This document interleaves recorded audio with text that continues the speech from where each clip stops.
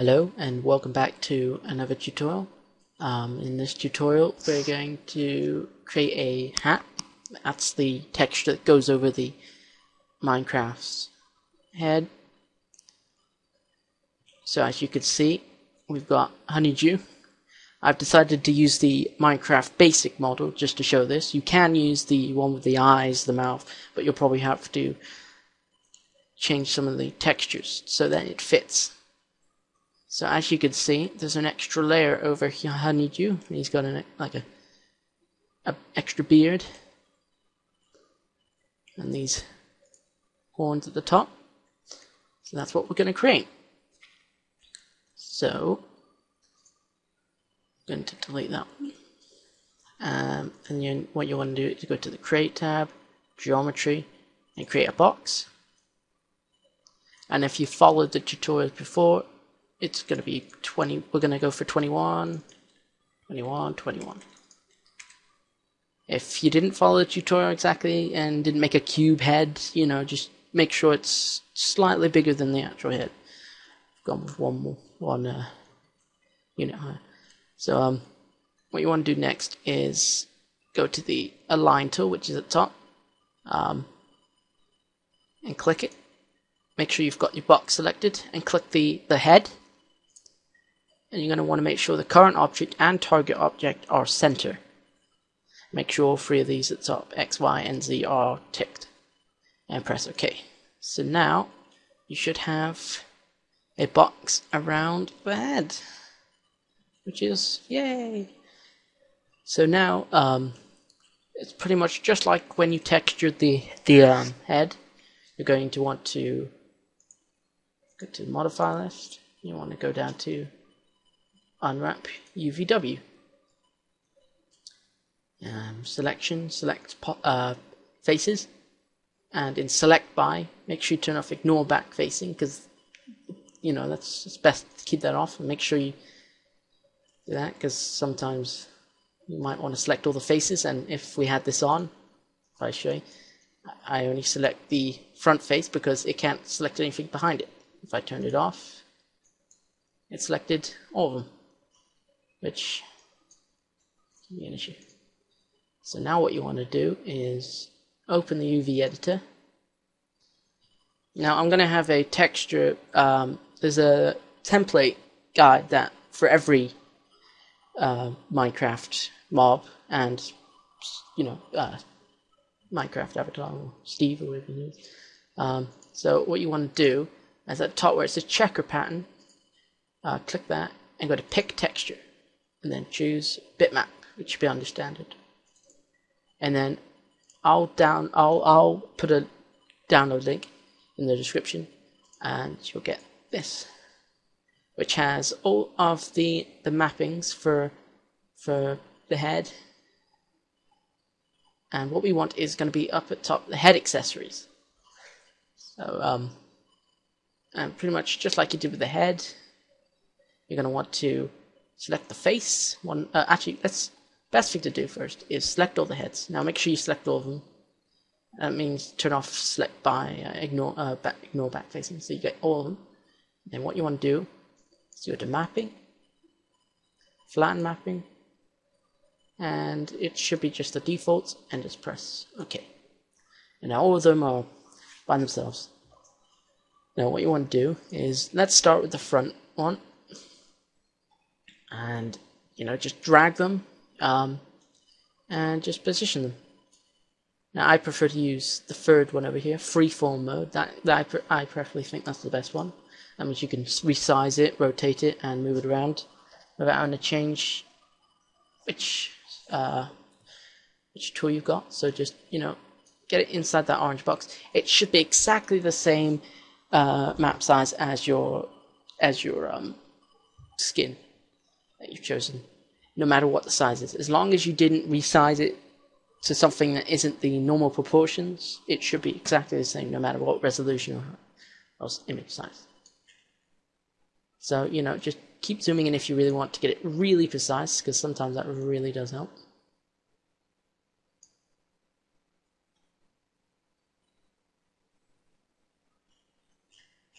I think I zoomed in a bit too much there.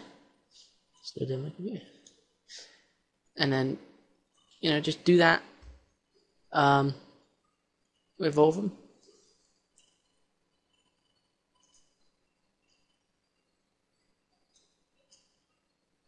So, yeah.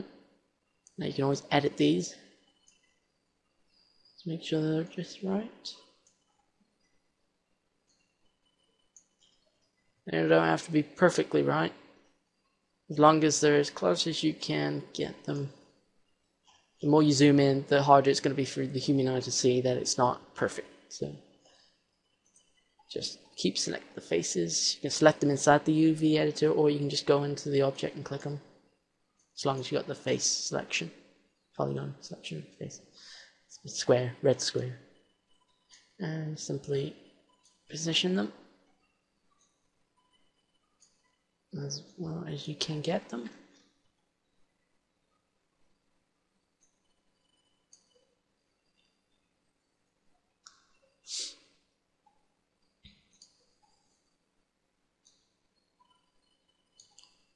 And after this, we'll add the honeydew texture. This will work with any other texture, any other skin, of course.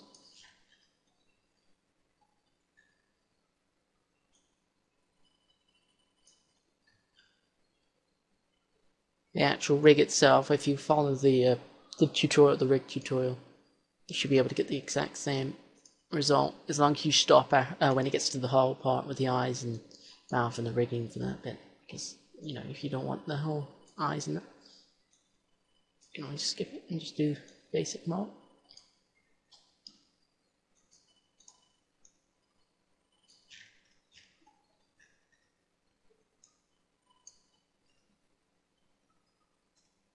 You don't forget the bottom one, even though most of the time it never gets used.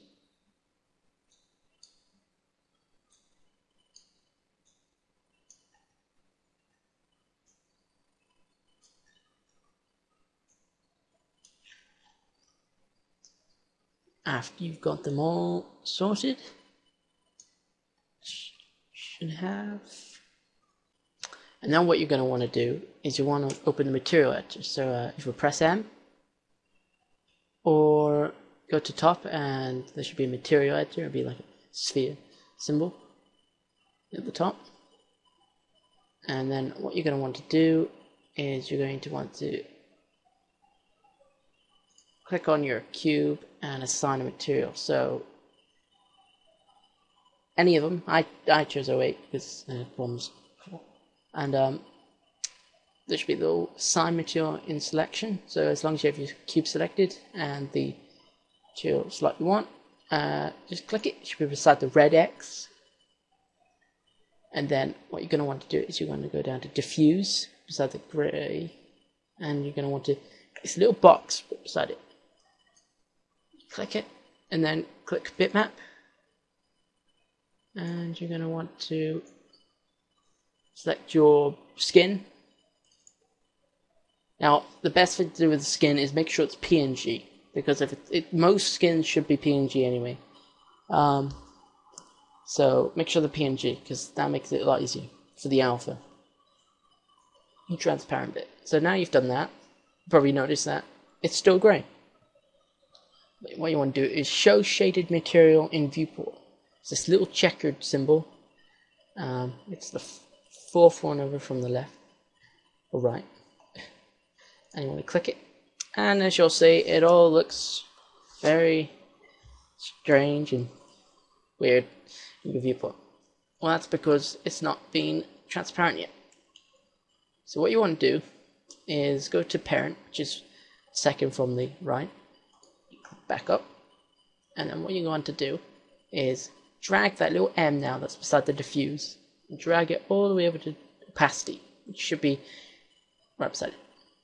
And it's up to you if you want to copy it or instance. I'm just going to instance it.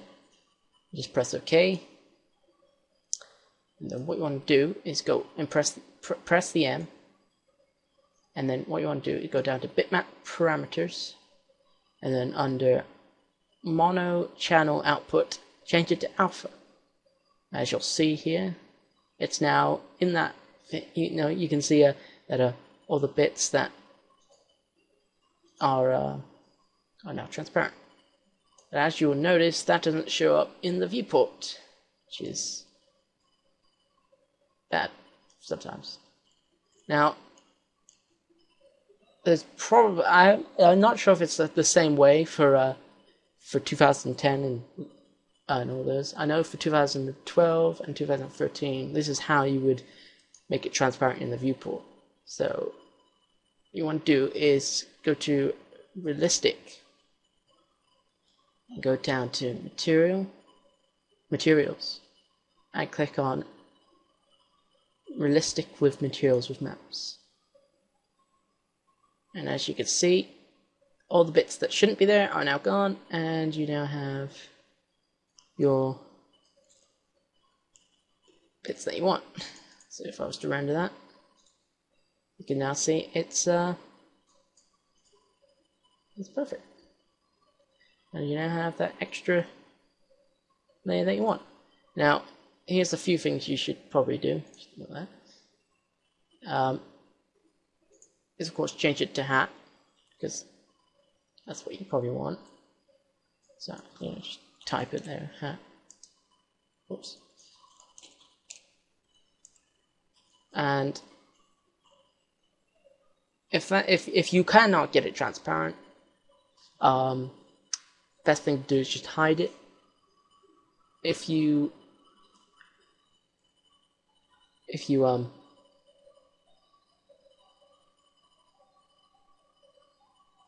you don't want to use it for the time being, and when you're going to render it, unhide it. Or if you can get it transparent, of course the problem is you can't click the head underneath it without double clicking or something. So the best way to fix that is to freeze it, because, well, first actually what you're going to want to do is you want to go to the selected link, it should be at the top, which I'm not sure if you can see. It'll be under the green button, the chain icon. Now what you want to do is I'd go to F3, go to wireframe, because it's much easier. If it's a basic model, then it's quite low poly, so it'll be difficult to. But all you need to do is just find the line for that, for the hat, and just drag to the head. Now if I was to select the head and I turn it, the accessory now also rotates. So what you want to do now is, to make sure you don't have to click that, is right click and go to object properties, and then under interactivity, freeze it, and under show frozen to gray, untick it. So untick it so it's not, and then just click OK. And now when you click, you're clicking the head, and you turn it, and you don't have to worry about the beard. So there you go. You've successfully created a head accessory. So there you go. How do you do? Yeah. So also, as we're in this tutorial, in case no one knows how to import the rig into another scene, the best way to do it is to go to the green box in the top corner, go down to import, and just hold over it, and there should be a merge. Now, it might be different in 2010 or 9, but I'm pretty sure there'll be a merge option there somewhere. And just click on merge, and then look for the file scene. So just do that, and then just click all. If it's just the rig in that file, then this is perfect. That's what it should be if you really want to use it a lot.